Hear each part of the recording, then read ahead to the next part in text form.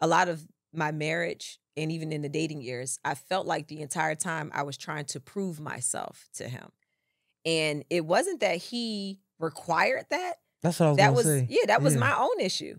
That was me.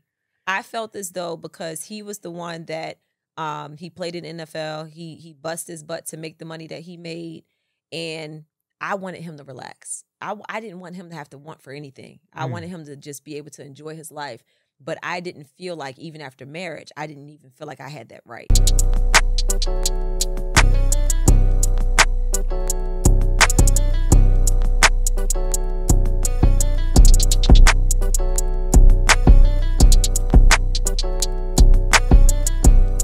Yo, what's poppin'? You know what time it is? Your boy, Mr. J Hill Podcast. It's like 11 o'clock at night. Random interviews. That's just what we do. Y'all don't know this, but we know this. Special guest in the building. I gotta take my time. You know how I be talking shit on my podcast about people that don't be answering DMs. This is one of them. You know what? But it's good because it's good because this shows me elevation in my platform, and it shows me elevation in work, which motivates you guys to continue to work. This young lady, she's no stranger to television, to the big screen. Is it fair to say you started off with Real Housewives of Potomac? Yeah, okay. I did. Real Housewives of Potomac. Then she did Love and Marriage DC, and even there was some controversy because she was about to do Huntsville. No, so Love and Marriage Huntsville was the franchise that opened up the door for DC. Okay. Yes. But that was like a little bit of like static there, right? It was a little tension because I left Bravo and went to OWN. Right. And then I actually casted Love and Marriage DC. So like it was the concept was supposed to be its own show, but then it was easier to umbrella, put it in the umbrella of Huntsville. So hey, let's get into it, man. There's only one person in the audience, but let's make some noise for Miss Monique Samuels. How you doing, man? I'm good. I'm really good. How you doing? I'm all right. Why are you so good? I have found a new level of peace. I am happy with myself. I love myself for the first time in ever. Like I have a really deep, profound love for myself to the point where I've established boundaries. I'm showing up for me. I'm making choices that are in my best interests. I'm no longer people pleasing. I've grown. I'm not the person that I was even a year ago. So that's why I'm good. I feel really proud of myself. I told you this is gonna be a hard interview for me. I'm gonna be real. You was born in 83? 83. Yep. My birthday's on Sunday. Happy birthday. Thank you. I'll see you. You was born in 83. And you said you was married for 13 years? I was married for 11 years. 11 years. Yeah. And you just said you just now being able to do them things. Yeah. Why just now? Why did you feel like you couldn't do those things throughout your entire life? Well, the thing about when you get married and you don't really know yourself and love yourself, you start to bond with a person that you expect them to love the parts of you that you don't want to face or love. And that creates this trauma bond. They're doing the same thing. It's like a mirror. And then when you finally do get to a point where you wake up and you see what has happened for over a decade and what you've allowed to go on, and you kind of snap out of it like, wait, what is happening here? You feel depleted. You're burnt out. You're exhausted because everything has been outward. Everything has been external. You're people pleasing. In my case, I was. People pleasing, making sure everybody else was good, doing everything that would distract me from dealing with myself. And I finally got to a point where I had an incident where I snapped and it woke me up. When you say you snapped, like what? Like, if you don't mind me asking. Literally, I got into a fight on national TV. Okay, I might have missed that. Yeah. This was with a woman, a girl? Yeah. It was my last season of Real Housewives of Potomac. Yeah, this was in 2019. That's the gift and the curse. But this is before DC, right? Yes. Okay. I'm just. Yeah. Hey, I might have seen it on Instagram, but I'm just catching up. This is real time. Okay. So you got in a fight and you woke up. Yeah, it woke me up. It made me realize, like, I thought I was a person that was in control of a lot of things. And then I realized I wasn't in control of anything. I was out of control. And it allowed me to kind of start looking at myself and kind of going deeper, wanting to learn about myself. I didn't realize I had certain childhood traumas. I didn't realize that I knew I was a person that didn't allow myself to feel a lot of things. I would put things on the shelf and say, I'll deal with it later. And that was unhealthy. So it caught up to me. So you have one of those incidents where you lash out on a person that really didn't do much to deserve the lashing, but it was like a lifetime of just being fed up or being poked or being frustrated. And it just all comes out at the most perfect, unperfect time. So after that, was that, I guess, because I'm trying to make the correlation of like that happening and you seeing that to like you being divorced. Yeah, that it was like a Domino effect. It was a domino effect. So once I started doing some deep digging, what happens next is now I'm starting to realize more of who I am. I'm searching for myself, and I began to change. And now I'm no longer the person that walked down that aisle so many years ago, because that person that walked down the aisle was marrying a potential. That person that walked down the aisle was only looking to be the pleaser. And I was very imbalanced. I wasn't able to receive. I just wanted to give. And I didn't realize that giving is good, but if you're not also receiving, then you're out of balance. You're out of alignment. So once I started demanding more from myself and creating boundaries for myself, a lot of times that will kind of shake the whole relationship because that wasn't the foundation on which the relationship was birthed. So yeah, if I'm always making sure that everyone else is okay, now once I say, hold on now, I want to make sure I'm okay. Sometimes people don't like that. You know, they always say like it's three sides to the truth. Yeah. Like your side, my side, and the truth, things like that. I don't believe that. I feel like the truth is the truth. But I respect people's opinion, right? So when you say like, it was time for me to like I was always giving, right? But essentially like nobody was giving to me.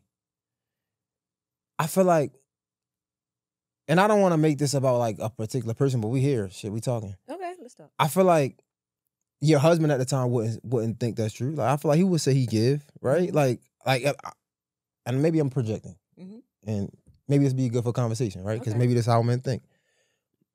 But like, so you share his last name, right? Someone would say like he was an NFL player, so like he gave a lot. I mean, probably financial, whatever the case may be. He probably created this lifestyle. And a lot of times as men, that's what we think we have to offer because we don't know any better. And I'm not defending nobody, nothing like that, but I'm just coming from a perspective of man. So when you say like you wasn't getting, what is it that, without having a fight between man and woman, what is it that you needed that you couldn't get, I guess? I needed vulnerability. I needed protection and covering. I needed to feel safe. I wanted to be able to feel safe in my femininity. But when you have to become hard and you're starting to carry on some of the more masculine traits, it's hard to feel safe when you're with a person that allows you to do some of the things that I feel like a woman shouldn't have to do. Like what? When it comes to protecting an image or when it comes to taking on certain stressors. I don't think women were really built to take on stress. We're very spiritual. Men are very physical, you know? So when we become the protectors of the family, that's out of line, you know? Especially for me, when we were dating, I was working for him, you know? So I was his business manager. So when it came to making him look good, I was fine with looking bad. So I'll just give you an example, just something small. Say, for instance, there was an appearance that he had to do, and he doesn't want to show up for that appearance. Maybe he forgot about it. Maybe he just doesn't feel like doing it. I'd be the bad guy just fine. I'd be like, you know what? I slipped up. It's my fault. I didn't add it to his calendar. Can we reschedule? I would take the heat for it. So what happens is that was the way that the foundation of the relationship was built. It was built with me taking the fall. It was built with me being the bad guy. So long as he looked good, I was doing my job. So now that translates into a relationship, that translates into a marriage. I was expecting the shift to happen.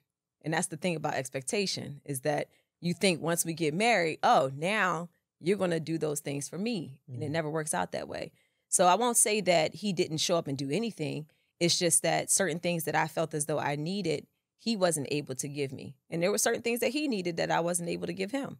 So it's definitely not one-sided. I take accountability for my part.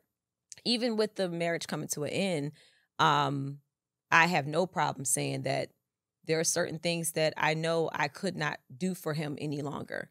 I couldn't love him the way I felt as though he needed to be loved. And when I had what I needed or what I thought I needed to be loved, and I realized, like, you know what, this just isn't who he is, I had to get to a point of acceptance and say, okay, if nothing changes and he remains this way, can I live with him and be with him for the rest of my life? I don't want to change this man. I don't want to make him into the person, because now he's not living an authentic life, you know? And it becomes stressful because now I'm expecting you to show up as this person that you never were. But for the version of me when I married you, it was enough. But what happens is when you go on these spiritual journeys and you start learning yourself and you start growing, it doesn't work if both of you aren't growing. And it doesn't mean we have to grow at the same rate, but we both have to be growing. One can't be stagnant, you know. So it got to a point where he was willing to make changes for me, but the change wasn't consistent. And then it wasn't fair to him, because I'm like, I don't want you to have to change who you are to appease me. I want you to just show up and be who you are. And if you can show up and be who you are and that works for us, great. But if it doesn't, we got to make some decisions here. How hard was that to walk away? Very hard. Very hard. It took me years. The first time that I wanted to exit the marriage, I never used the D word because I never wanted to play around with it. But the first time that I wanted to exit the marriage, where I really was just like, yo, I don't know if I could do this. My daughter, who is now 9, she was 6 months old. So it had been years and years of just trying. And what's interesting is a lot of people saw Love and Marriage DC. And I got a lot of flack for that show, because that's the thing about reality TV. They will show me reacting. I'm a reactor, or at least I was. I was very much a reactor. So if you always see me reacting, and then I'm open with the cameras, but then my spouse isn't as open as me, so he's going to be quiet. So if I'm always reacting, you're always showing me, and then you're showing him just kind of sit there like he's just taking it, you know? But when people saw me on reality TV, that last show, Love and Marriage DC, what they saw was me at my wit's end. I was at a point where I was desperately begging and pleading for something from him.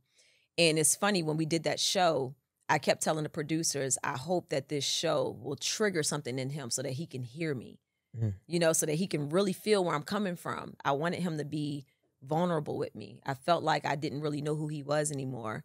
I felt like he was giving me just surface. And I would tell him all the time over the years, I'm like, I'm not one of your fans. Like, I'm your wife. Like, you can be open and vulnerable with me. Like, talk to me, you know? So what they saw was me yelling, screaming, crying, pleading, all of the above. And then finally getting to a point where I was like, if I could do it all over again, I wouldn't have walked down the aisle. What hurt the most, I guess, like, after it's all said and done, after the smoke clears? Having to restructure a life for my children, because I have 3 kids. And the idea that they no longer will have mommy and daddy under the same roof.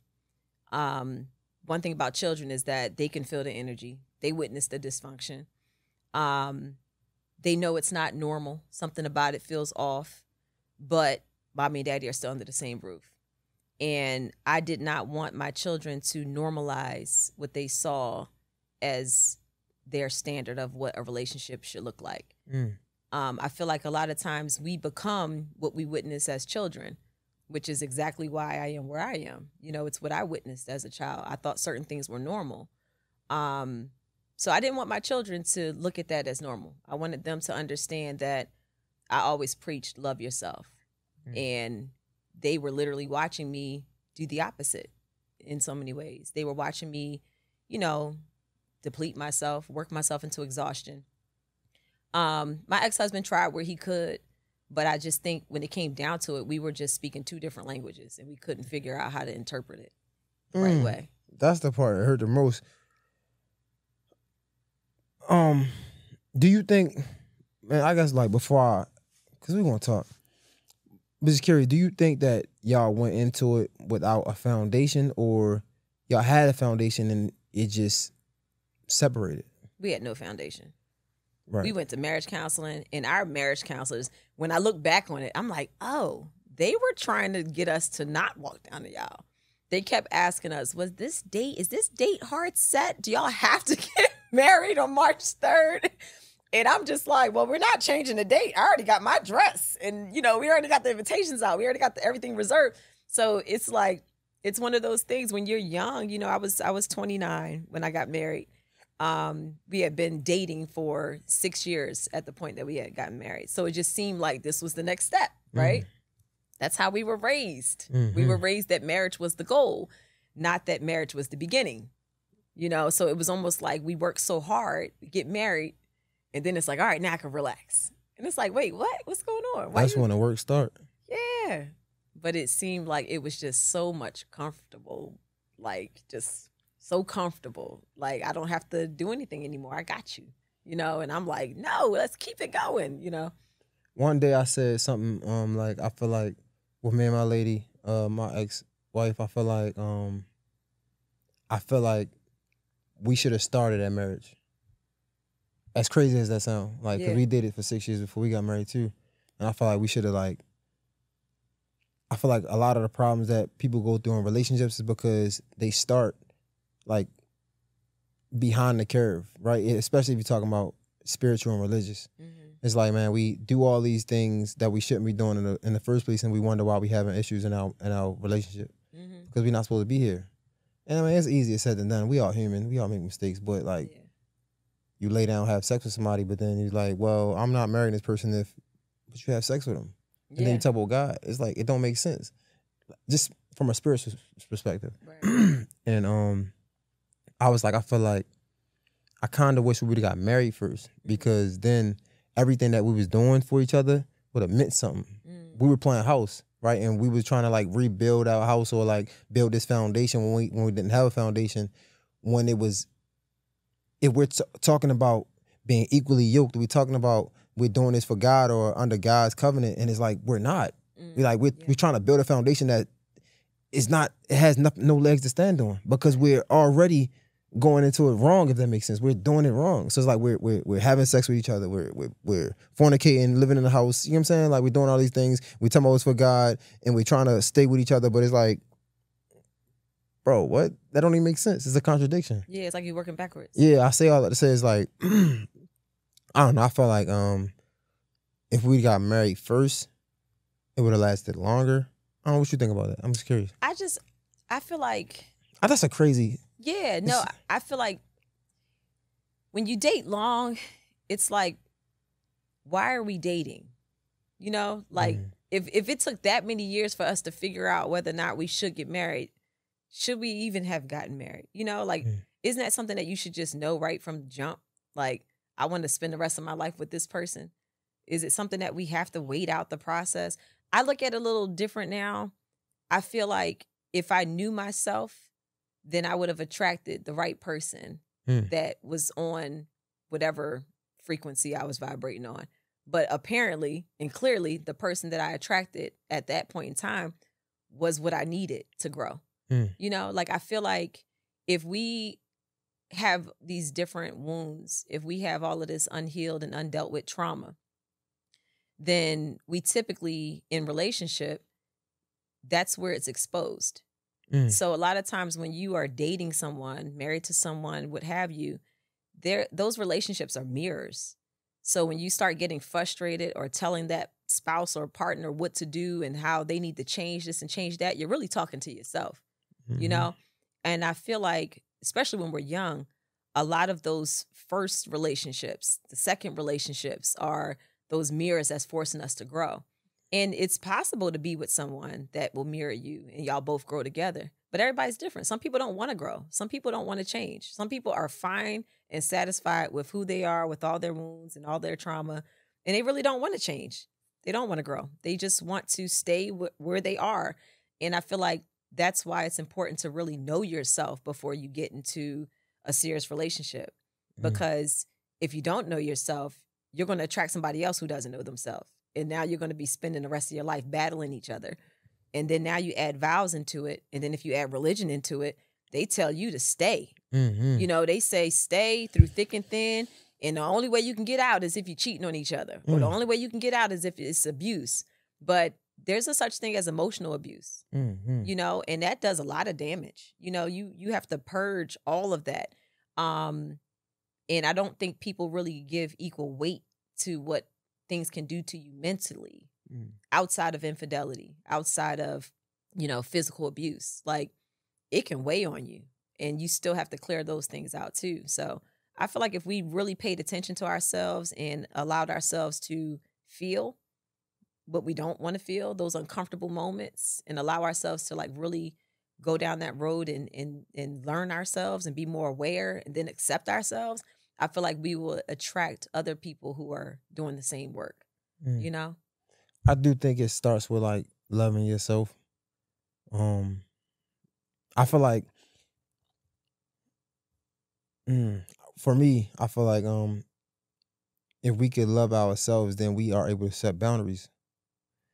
But what happens is, like, I think I was talking about this earlier, we aren't really loved in the right way from the beginning. So we don't even know what real love look like. Yeah. We come up in households where, I mean, shut up before I give you something to cry for. You know what I'm saying? Like, things like that. Or even shit, as you become a teenager or an adult, your mother tried to hold relationships for men.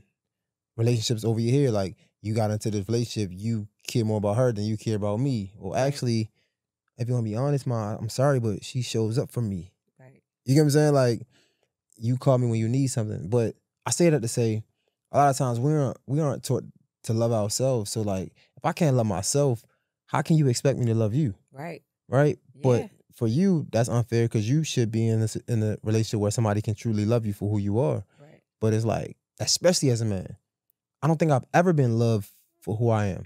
Ever. Like, I have to get up and show and prove in the world. I have to do something for people to love me. Like, I was just thinking about this earlier. Like, I feel like this might sound crazy. A woman can go get her body done, take a picture, thousands of likes, right? People like, oh my gosh, she fire. A man gotta like either work his ass off to get abs, or win an award, or I don't know, like, he gotta do something to show and prove for people to be like, that's lit.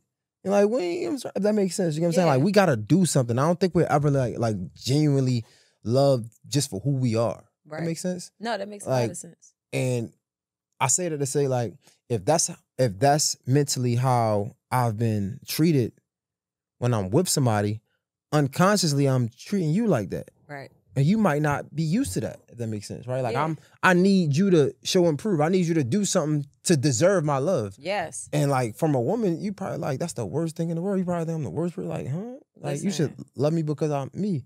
I'm like, nobody loves me for me. Right.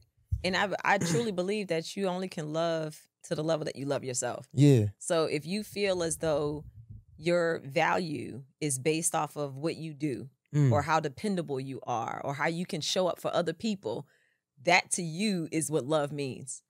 But love should never be built off of, love for yourself should never be based on external. You know, it has to start with you. And that was and still is something that I'm adjusting to. After I got divorced, I then had to sit back and say, who am I outside of the duties of being a wife, being a mom, taking care of the children? Because now I'm co-parenting, you know. Now my ex has them every other week. I have them every other week. So that week when I don't have the kids, man, in the beginning, it's been a little over a year now since we've been divorced. In the beginning, like the first few months, that was rough for me because I didn't know what to do with myself on my week off. It's like I was tired, but I was missing my kids. I wanted the break, but I was missing my kids. I didn't feel like I had any true value because I didn't have somebody to take care of. I had to take care of me. And then that was like the next level of my journey, is that you could be exhausted and sit on this couch and you're still enough. You could be tapped out for the day and just say, you know what, I'm just gonna sit here and watch some Netflix because I can't take anymore. Like, I'm tired. And you're still enough. Like, you're still valuable. It doesn't have, I don't have to be working myself into submission, beating myself down and depleting myself to say, all right, now I'm worthy of being loved. You know, I felt like for a lot of my marriage and even in the dating years, I felt like the entire time I was trying to prove myself to him. And it wasn't that he required that. That's what I was going to say. Yeah, that was my own issue. That was me. I felt as though because he was the one that he played in NFL, he bust his butt to make the money that he made, and I wanted him to relax. I didn't want him to have to want for anything. I wanted him to just be able to enjoy his life. But I didn't feel like, even after marriage, I didn't even feel like I had that right. It was like, well, you made this money. You did all of this. So I don't have a right to just sit down and relax, you know? And I felt as though I had to show him that I was worth it. Like, I had to show him that I'm not here for your money. I'm here because I love you. And I felt like I had to prove that to him by not sitting down. So even though, like, you know, we might have a cleaning service that comes through every other week. Well, the week that they ain't there, who cleaning? I'm cleaning. I have no problem with mopping and cleaning dishes and cooking. I did all of that. And I look back now and I'm like, wow, I had the opportunity to actually just sit back and do nothing. And I didn't take advantage of it because I didn't look at myself like I deserved it. I felt like I had to keep working because I based it off of what he saw as valuable, which was his finances. So I was trying to meet him there, not realizing like, okay, well, now that we're husband and wife, we both can enjoy life together. And it would be times where I swear I would, like, days where I was really tired and I would sit down and I'd just be laying on the couch like, I'm tired. And it almost felt like, whether he intentionally did it or not, the way I received it was almost like, what are you laying down for? Like, that needs to be done. That needs to be done. So then it's like, no sooner than I'm relaxing, it's like, all right, let me get up and handle this. Let me handle the kids. Let me, you know. So there were times later on where we would have talks and I'd be like, look, I'm exhausted. And then he would step up more. During quarantine, he started stepping up. But then the consistency wasn't always there. I was trying to build businesses. A mistake that I made was I thought that he would show up for me the same way that I showed up for him when he was pursuing some of his goals. So when he was pursuing his goals, I made sure everything was handled. Like, kids, you know, if we had to pick up and move, do whatever. You go do your job, I'm gonna do everything else. So then when I started doing Housewives and I started my business, Miller Eve Essentials, I was expecting that same in return, where he was very open and free with like, all right, yeah, I can put money here. I can, you know, hire a nanny for extra time or whatever. In the ways I still had to manage those things, you know, so I'm managing that. Plus I'm trying to build this business from scratch. And it was like, I'm telling him I need more of you, but he wasn't understanding because he's like, I'm paying for that. You know, I'm providing for you. So it's like we were both speaking this different language. He was still doing, but it wasn't in the way that I needed it at the moment. I needed more of him to physically do or help or whatever. Do you think you would ever find a man that's going to speak the same language as you? I speak a different language now. So, yeah. So, not to be insensitive or rude or anything, do you think that, and I mean, from what I'm hearing, like, it was you? It always starts with self. I can see where it was me, but there's things that I felt as though from him that I'm careful to speak on because he still is the father of my children. Mm-hmm. And we do have a co-parenting situation. So I don't want to say anything that will cause issue in that, you know, speaking publicly. He doesn't speak publicly, you know, so he kind of like lays low. I've always been out on my platform talking, so I'm gonna continue to do that. But I also want to show respect. Yeah, I understand. But when I'm speaking about the marriage, I'm always going to focus on me and what I did. Okay, that makes sense. Yeah, so I don't. There's a lot that I could say, but I refrain. Because, no, I'm not gonna ask about it. I get it. Yeah, I understand, and I respect that. I only say that because that's how I look at it the same way. Mm-hmm. Like, I look at my situation like, if I had boundaries, then there would have been a lot of mistakes that I didn't make. But because I didn't have boundaries, I gotta own the mistakes. Oh yeah. No matter what, because I did it. Right. Right? It don't matter if you provoke me or whatever I want to have an excuse to say. Yep. It don't matter because I did it. Exactly. Because if I would have been like, you know what, I don't like that, I'm gonna walk away. Yep. Then I wouldn't have did whatever reaction I thought. Yep. Right? And I think that's what I had to learn, and that's what I had to learn about like loving yourself. Mm-hmm. And even when I hear you say like speak the different language, like that's something that it resonate with me. But when I hear like my ex-wife speak, it's like I hear like a lot of pain. You feel me? Like I think it's two things that really hurt, to be honest. Like it's like, and I never really spoke about this, and it's like to hear her speak on it and to like feel how I feel, and it be so different. I'm like, damn. Like, cause me, it's like I feel like we just spoke a different language. You know what I'm saying? In the beginning, we just didn't have enough we didn't have enough courage or love for ourselves enough to like say no. Right? Like I feel like it's things like she fell in love with somebody that she never would have liked. But the same person she fell in love with eventually was the same person that she didn't like. You know what I'm saying? Friendly, whatever the case may be. Like you knew you didn't like that. Same with me. Right. And I feel like that's me. You know what I'm saying? And I say like, for me, it's like, it was just a different language. Like I was asking for things for her that I don't want to say she couldn't get, but it just wasn't her. Same vice versa. Just exactly what you're saying. Yeah. And I look at it as like, man, I just feel like men are men and women are women. And I feel like every time I hear it, it's the same thing. Mm-hmm. And I'm like, it makes me question like, yo, will there ever be a person that I meet that speak the same language? Yeah. Or do I change and then it levels the playing field, I guess. I don't know. That's why I asked that question. Like, is it, it has to be me. You know what I'm saying? Well, I feel like everybody's world is their own. I feel like everything in life is based on your experience and your perspective. Mm-hmm. So it's not about changing the core of who you are. You are who you are. Right. But can you grow? Mm-hmm. Can you do things differently? Can you recognize and accept your part? And I feel like the more that you do that, the more that you elevate yourself, the more that you start, like you said, setting boundaries. So the reason why we have these failed relationships is because we didn't have those boundaries at first. Like I will fully admit, and it's funny, like my family says, yeah, you created that monster. I didn't want him doing anything. I waited on him hand and foot. I remember I was pregnant, living in Alabama while he was coaching. And I mean, I cooked dinner every single night. Back when we used to eat, I don't eat meat anymore, but I used to I would buy a bunch of meat from Whole Foods. I would wash it up, season it, vacuum seal it. I would have it all loaded in the freezer, and I tell him just like, whatever meat you want me to cook tonight, take it out, sit it in the sink, and I'll prepare it. And he doesn't like leftovers. So I learned how to make smaller portions so that I could cook for him every night. And I loved doing that for him. I loved to know that he didn't have to lift a finger. That's what I enjoyed.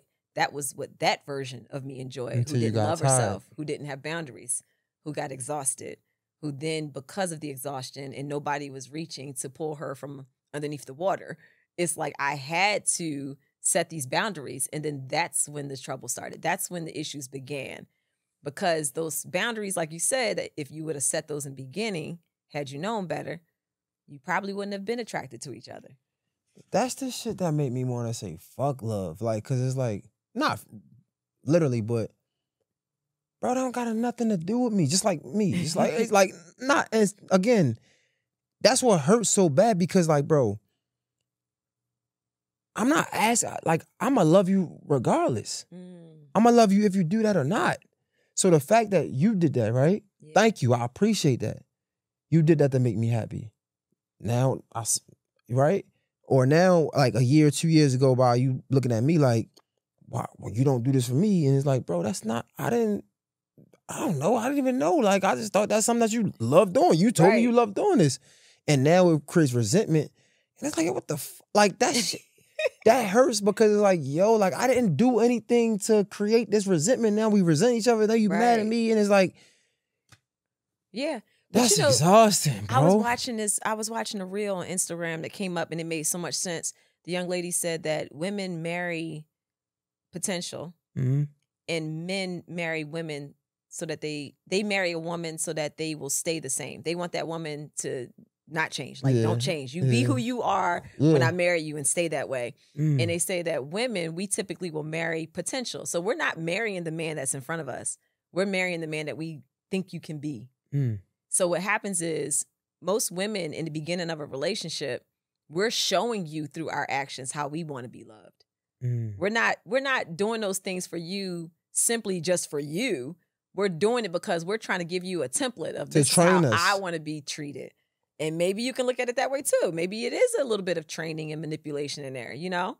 But I think that that's what the problem is that we have not learned to love the present moment. We're always either reflecting on the past or we're looking so far into the future that we never stop in the present moment and say, do I accept you for who you are right now? That's so true. Yeah. Because even like one of my flaws and like something that's probably terrible, not probably, is a bad trait. I think one thing that hurt my ex is that she felt like I could never see her past the person that I met her as. And that goes back to what you said. It's like, and I gotta like be honest, like, damn, like, yeah. And it's not intentional, but it's like, I do feel like, I'm trying to be respectful as possible, I feel like we are who we are.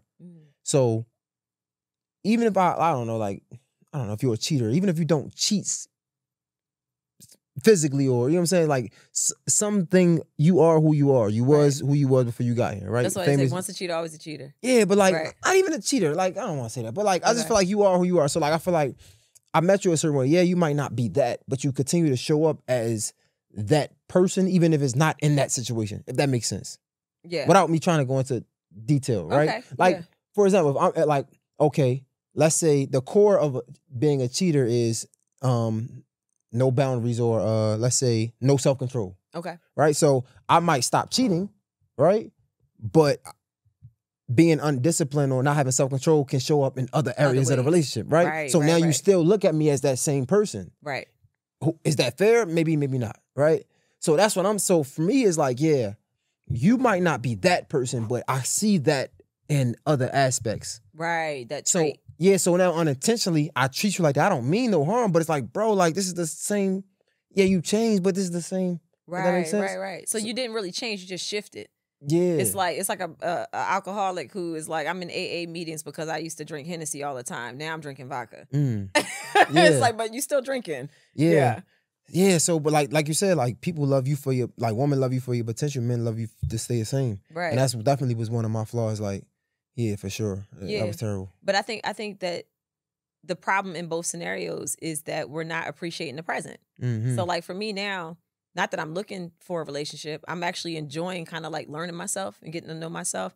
I want to love myself so well that I attract the type of energy that would love me the way I deserve to be loved. And I will love that person the way that they deserve to be loved because I will look at them as they are. I don't want to fix or change somebody. Like whoever you are when I meet you, if we connect, we laugh, we have a connection, we share a chemistry,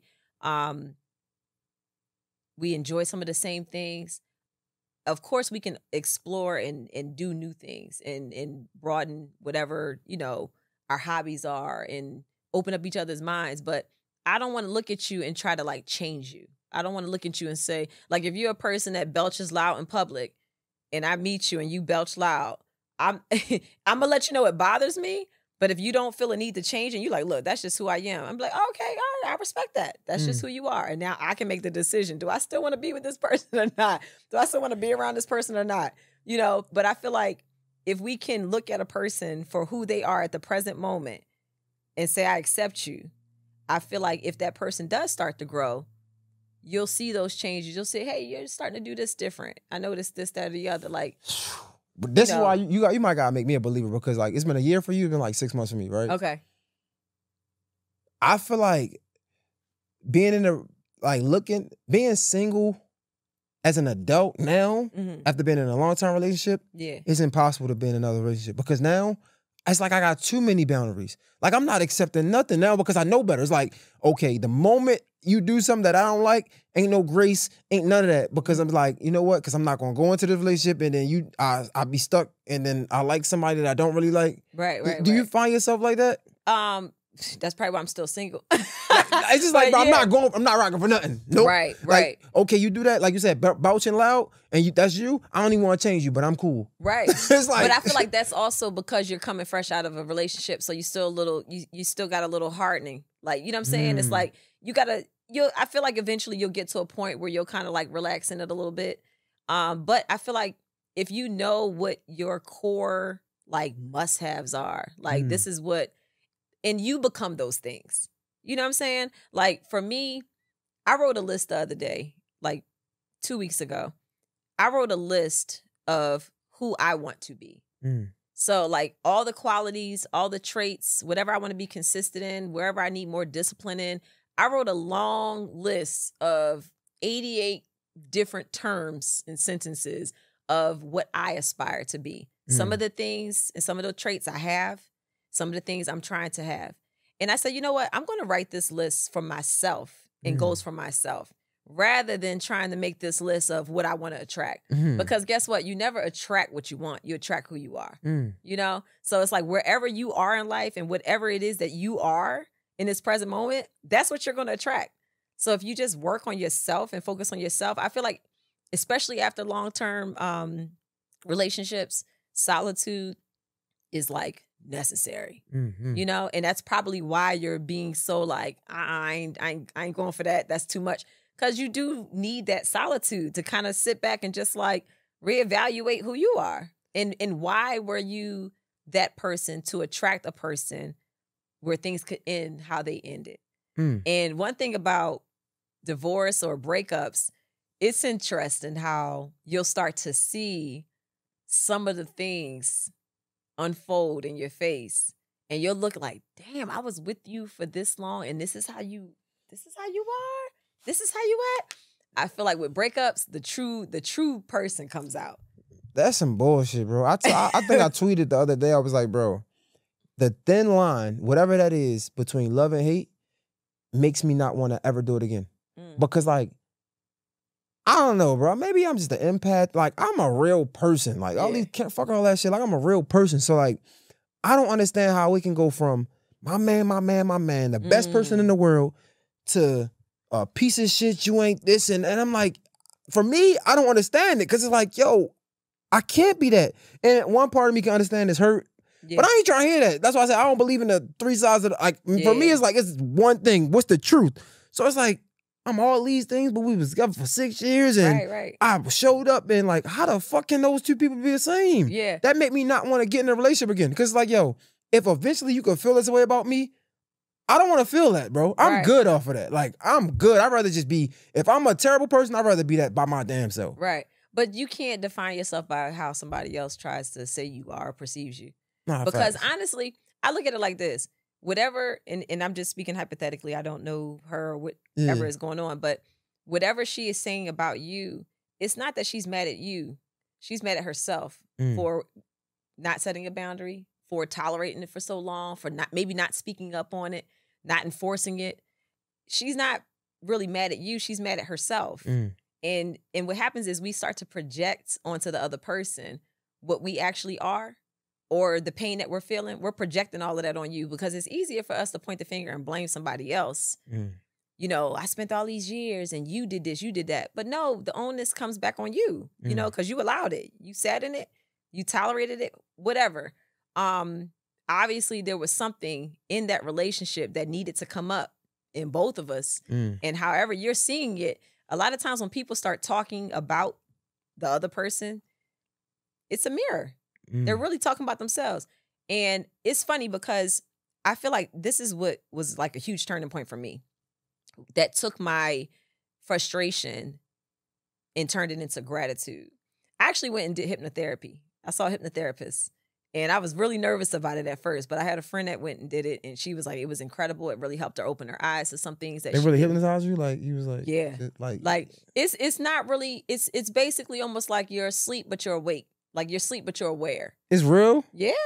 Yeah, it's real. You're like in this state of just like, you know how when you're about to drift off to sleep, where you kind of still are aware of what's in the room and what's happening in the room, but you're kind of like in your body super like relaxed. You're tired, almost that when you're tired, and it's like you're trying to stay up. Yeah. So it felt like that. And but what was important was it was our conversation prior to the hypnotherapy. And she basically helped me to understand that everything that happens in life is for your good. Mm.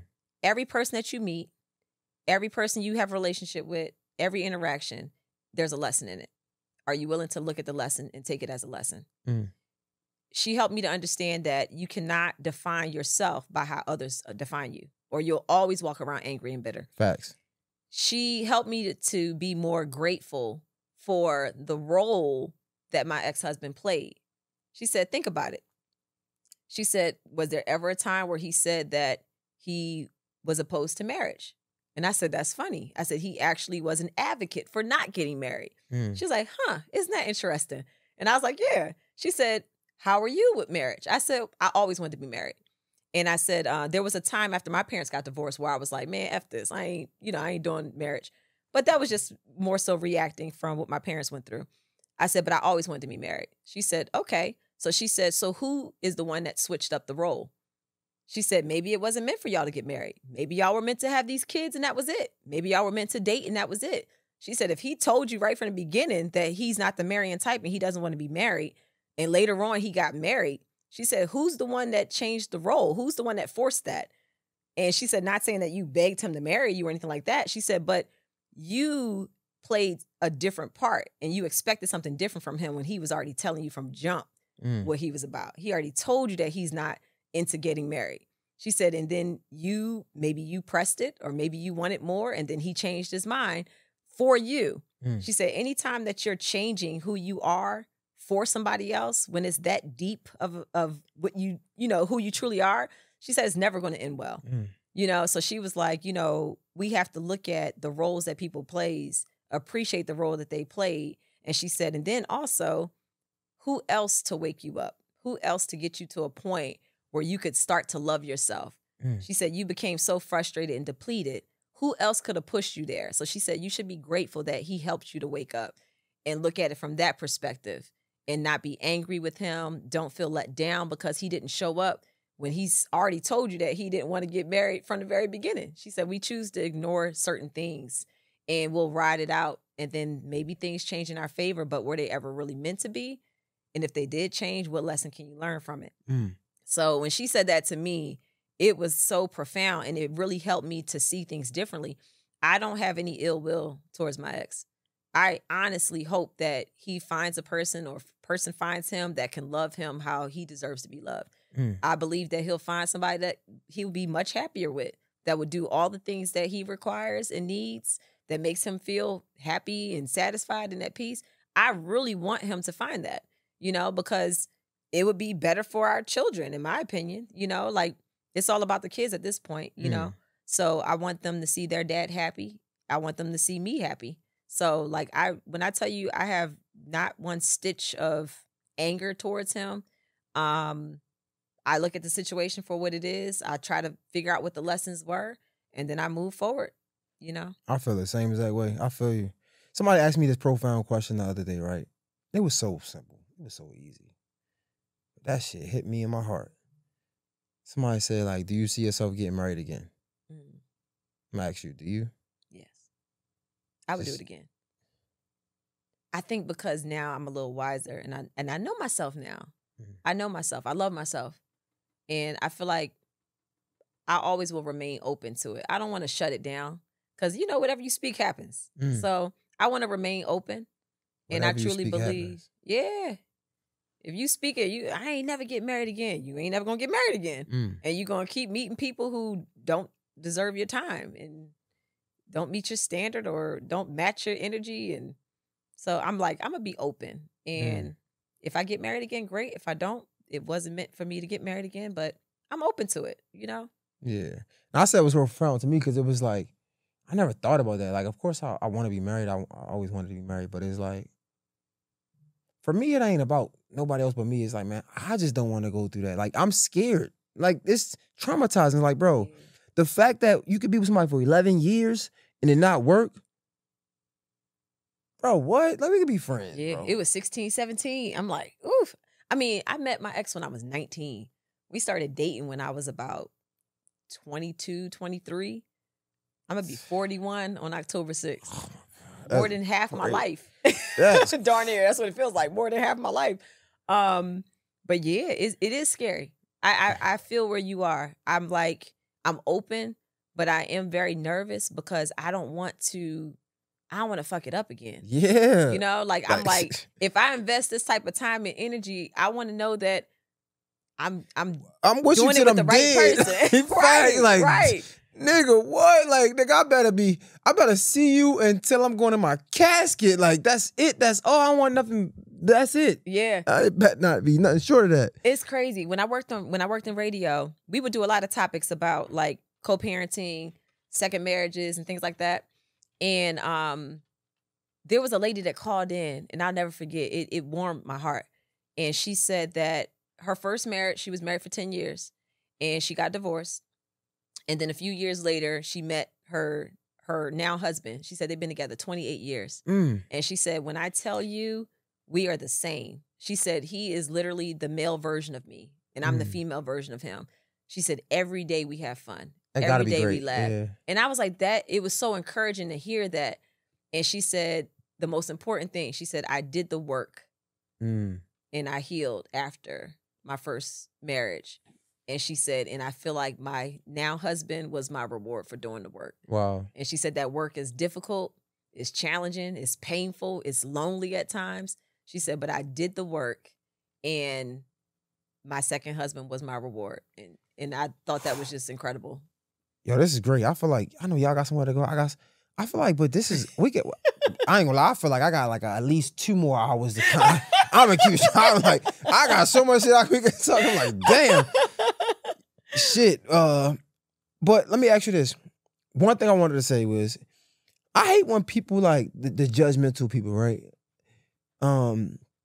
Talk about like failed relationships, right? I ain't gonna lie to you. Out of everything we did go through, or I went through, I don't feel like it was failed. Like, I honestly can say, like, I don't think it was failed. I feel like we had a beautiful child. Yeah. We co-parent amazing. There's so many people out here who can't co-parent worth a damn. We co-parent great. Like, we locked in, and we just was able to come to a understanding that we're speaking 2 different languages. Yeah. You know what I'm trying to say? And it's like, shit, if that was a success. That's beautiful, actually. I feel like and it might sound conflicting, because on one side it's like, man, it hurt, but on another side I'm looking like, yo, like, it was successful. We wanted a child, we had a child, we co-parent, like, our child and our children, because I have a bonus daughter, like, they still got us here. You know what I'm trying to say? I feel like it was a success. It was just, it ended when it needed to end. Yeah. I feel like the idea and the concept of marriage, there's this, how can I say it? I feel like we look at it the wrong way. I think that we've been programmed to believe that marriage is final. I don't think that we look at it as an experience. You know, one thing that my sister says that I love, she said, you know, when you're in a relationship, you have a connection with somebody, there should be no ownership. And I think that's the problem with marriages these days, is it's a lot of ownership. There should always be free will, even in relationships. As long as you both are communicating and you're on the same page and you're doing what works for you. Free will, I believe, is why you have couples that haven't been married, that have been together for 20 plus years. And then they get married and then they get divorced. You know, they'll spend like a lifetime together, just being together. And it's this idea of just being free. Like, if we decide tomorrow that we're going to go our separate ways, we have the freedom and flexibility to do that. And every day we're choosing to be with each other. But then when you get married, it's almost like this ownership. Like, you feel like I'm trapped. Like, if we argue and this person starts acting this way or that way, I gotta stay with you. That was my mindset in my marriage. Like, I never saw myself getting divorced. Like, if you would have asked me when I walked down that aisle, there's no way in hell you would ever tell me I would be where I'm at. I'm like, look, I'm ride or die. It's up and it's stuck, literally. Right? For real. Facts. And I remember the first argument that my ex and I had after we got married. It was bad. It was actually on our honeymoon. We had a really bad argument on our honeymoon. And it was because I expected this switch to flip. And I thought that all of a sudden he was going to be romantic and he was going to like be more catering to me. And it was just like, I'm not your homeboy. You're treating me like your homeboy. Like, you know, so that turned into this big argument on our honeymoon. And I remember coming back from the honeymoon and him being like, look, if we need to get divorced or if we need to get this annulled, man, because I ain't about to be miserable for the rest of my life and this, that, and the other. And I remember us having these arguments and me feeling like trapped. Like I was like, dang, like I thought this was supposed to be bliss. And now when we have an argument, it felt like it was always like this. What we gonna do? It was like this prison. Like, you know, like it was crazy. And it was a feeling that we hadn't had when we were dating, you know? But I do believe that we're supposed to experience whatever we need to experience so that we can ultimately grow and be more aligned with whatever our purpose is, you know?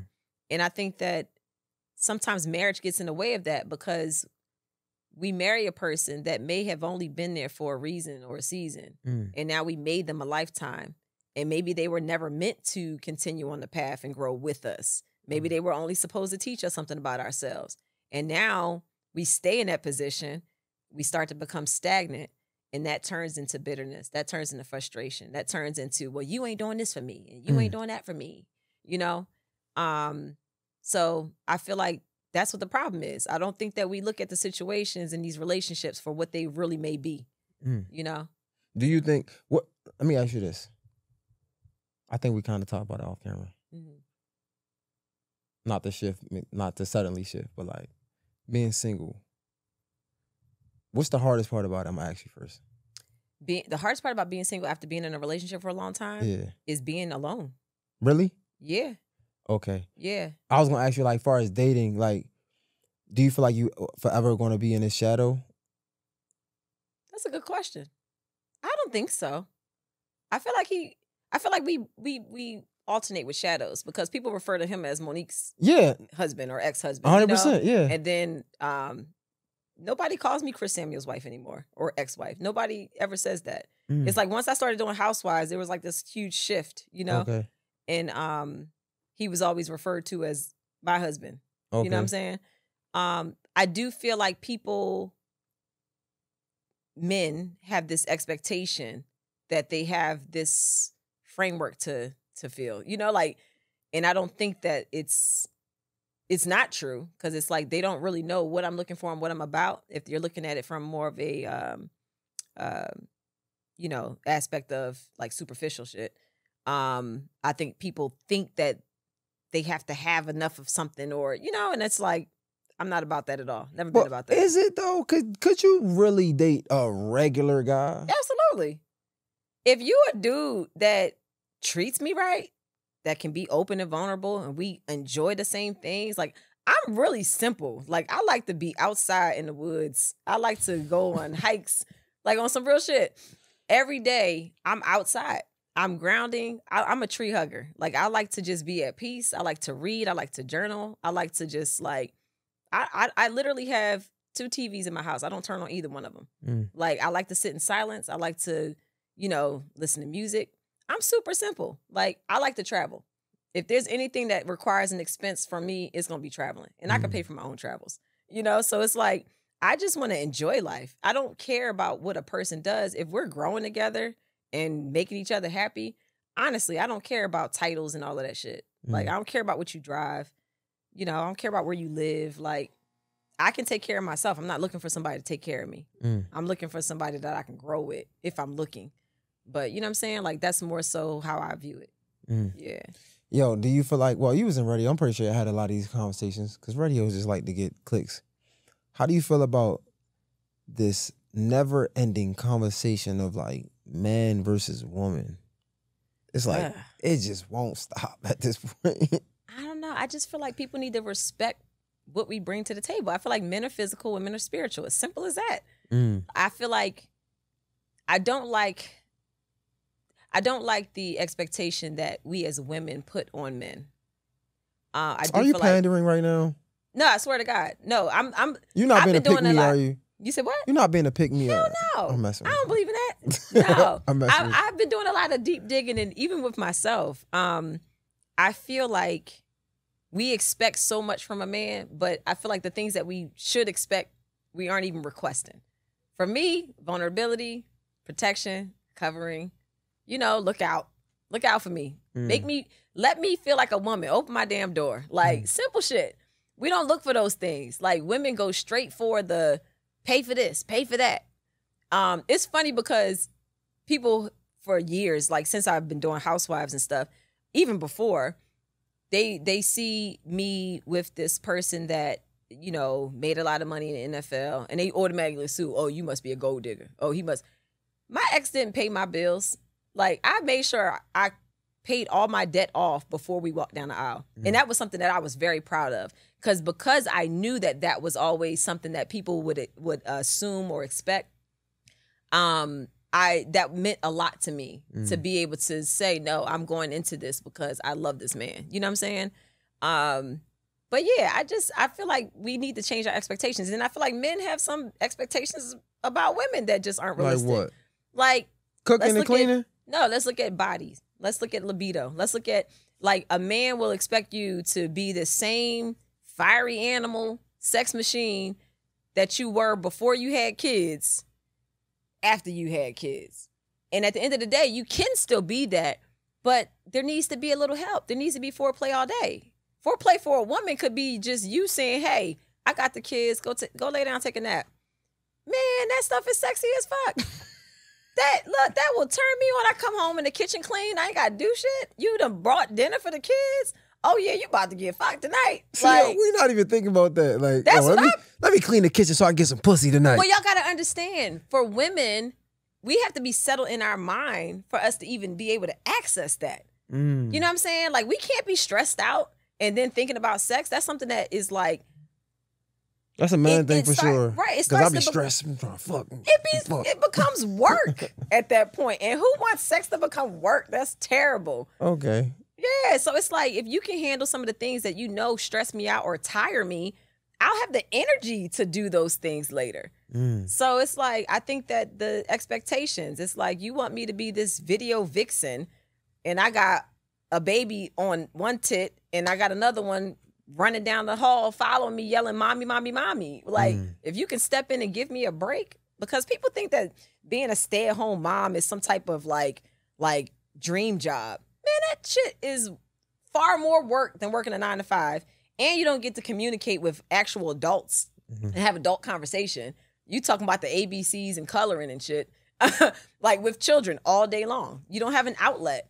You in the house with the babies. That's 24/7 cleaning and doing all of that stuff. Man, you be tired. I feel like women need to, I ain't gonna lie to you.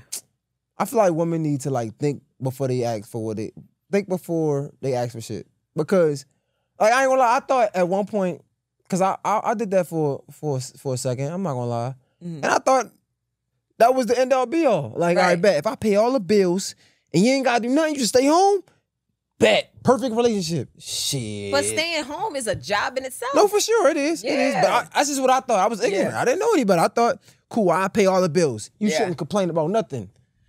It was like, God damn, like it was like a reset. Like, I'm like, shit.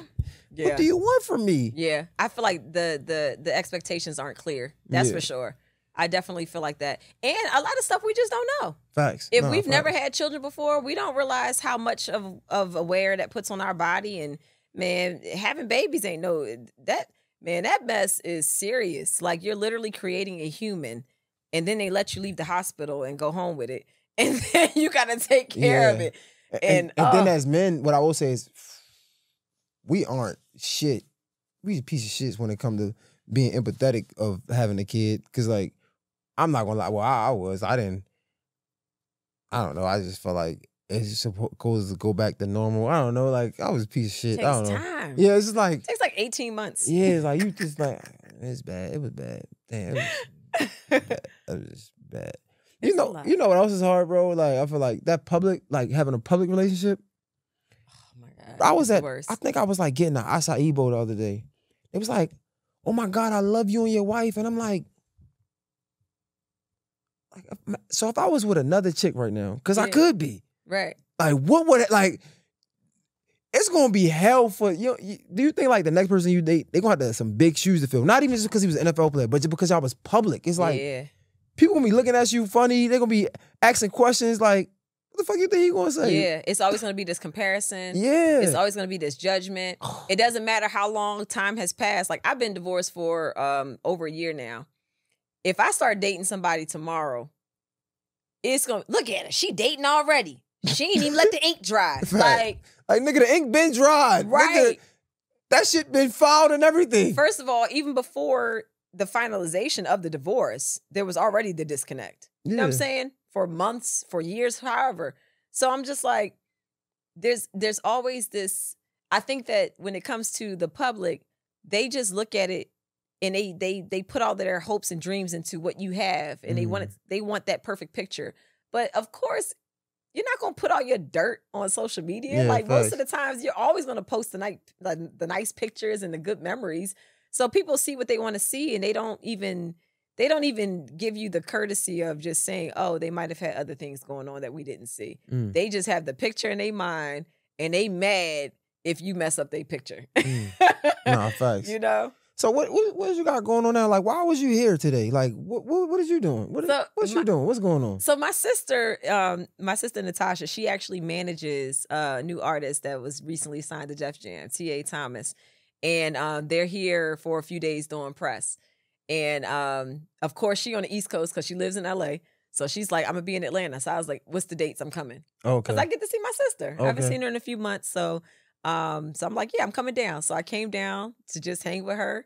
And it was funny because I saw you on his press run on the sheet. And I was like, oh, shit, they about to be No, tell the people how you full of shit. You tell me how you know me, you watch this shit. I do. Tell the people how I was in your DM for like 2 years. 2 years. That is so funny. So I had no idea. So I'm here with TA earlier. So we about to wrap up. So I was like, can I get a selfie with you? So he's like, yeah, come on. So we take the picture. I get in the car, I'm leaving. I said, I'm going to send him the picture. So I go to hit message, and I'm like, oh, shit, he DM'd me. And I was like, wait, this is from 2 years ago. I don't check DMs. You know, and I had to think about what was I going through during that time period. That was during Love and Marriage DC. I was stressed the fuck out. Love and Marriage DC, let me tell you, that was my greatest nightmare, but my greatest teacher. Because it basically, it put me out there without any context. Like on this show, when I tell you I was ranting and raving, I was at my wit's end with the marriage.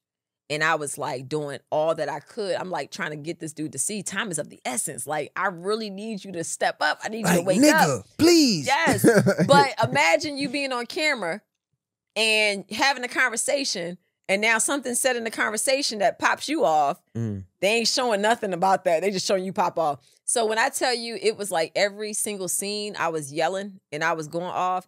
And when I tell you, the whole synopsis of the show was get to know the real full me. Get to know the real me. And they got me like only have me yelling and going crazy. The angry black woman. Yo, it was terrible. And it was crazy because I came from a show where I was a fan favorite, and then now I'm supposed to have my own show, and I am like the most hated. And it was tough. I was like, damn, they are on me hard. And I had to get to the point where I said, you know what? I feel like this is the part of the story where my ego starts to die. I had to kill my ego. I had to care even less about what people thought about me, because only I knew what was really going on, you know, behind the scenes. And it was a huge test of just like, all right, let's see how much you've grown. How did that show come about? So when I left Housewives, there was one of the producers that used to be a part of Housewives franchise who started his own. He approached me with support and came at me with some like, you know, we black, and you know, these white shows, they don't show black people in the light that they should be shown in. And, you know, it can be natural drama. It doesn't have to be this scripted drama. And it created a relationship of like, all right, let's see what we can do together. Let's work together. So I believed him when he used the black card, and he did me worse than the white folks. I was like, he could have waited to the second season to trash me. So you think Love and Marriage DC, did you worse than Real Housewives of Potomac? Yeah.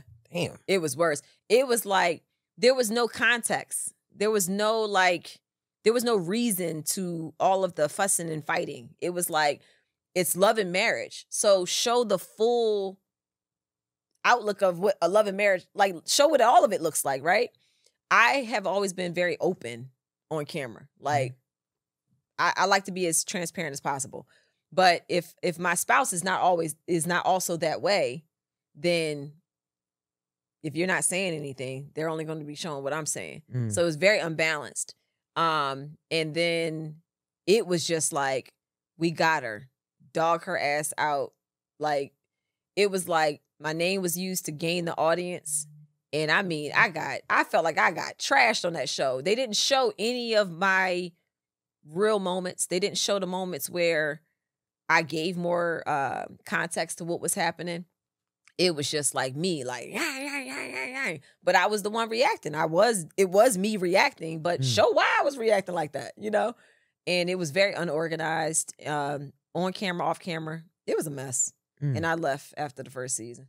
Do you think it was good for anybody else? Like, I guess that was on the cast? Yeah, I actually had some people come up to me. I did an expo, and a lot of people came up to me just like from DC in general.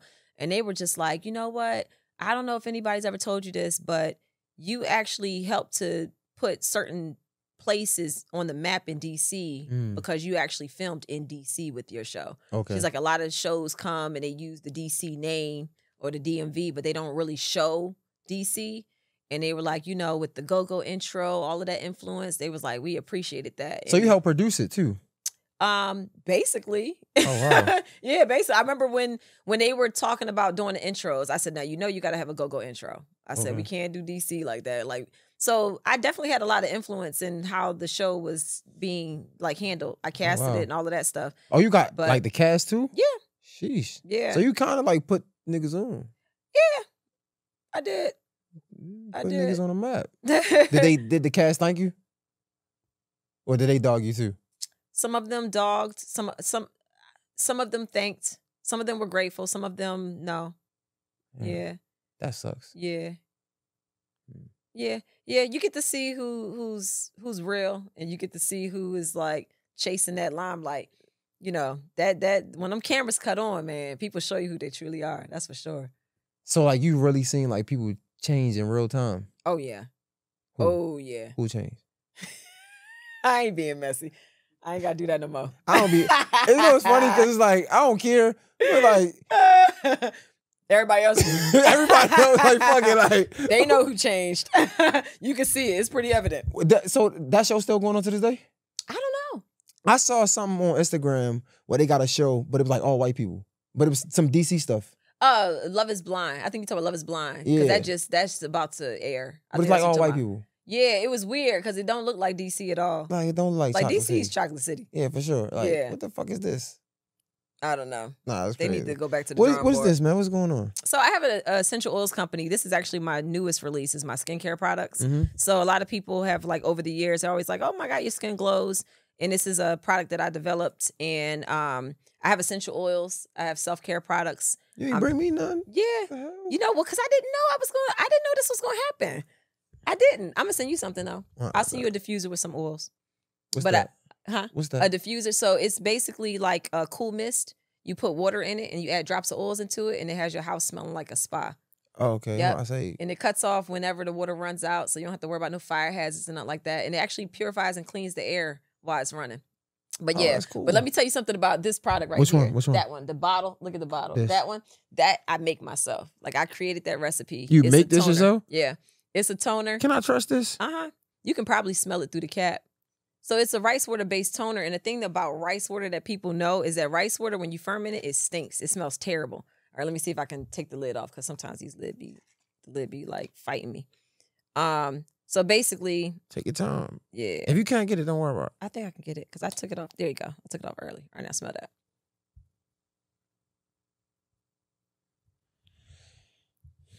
It's a bunch of essential oils, like 10 different essential oils. And rice water normally smells like eggs. Like it smells terrible. So I figured out a way to make rice water without the funk. And this is actually really good for eczema, psoriasis, even toning the skin, hyperpigmentation. Gives you a glow. It's called Flawless Glow Toner. And this has been like my top seller. This was my first release in my skincare product line. How much something like this cost? That one's $24.99. And it lasts you for 90 days. Yeah. So my prices are really reasonable. My whole kit lasts you a good 3 to 5 months. I give you a lot of product. That's not bad. Yeah. So yeah. So how much the kit cost to get together? For all of that you see right here is $250. That's not bad. And it lasts you. Yeah, because some serums cost like $200. I try to make it reasonable. You know? Is this paying the bills right now? Yeah. Really? Yeah. I actually left radio so I can do this full time.